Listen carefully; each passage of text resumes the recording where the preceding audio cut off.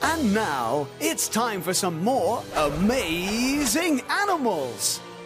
Number 99, the amazing grey wolf. These incredible creatures...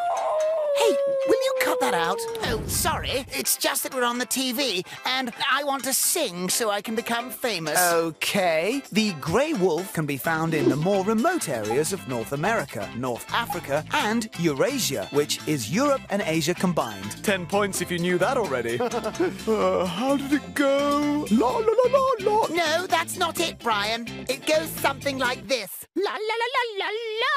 Hey, excuse me. I'm trying to tell everyone about you. Well, have you told them that we're highly socially advanced animals? Well, no, Or that we usually have grey coats of fur, Well- but that it can also be white, red, brown, or black. No, because... We have 5 toes on our front paws and only 4 on our back paws. Hey, Freaky! look, if I and could we just... use our howls to communicate with each other and tell other packs to back off when we're hunting. 5, Hey, 6, 7, 8.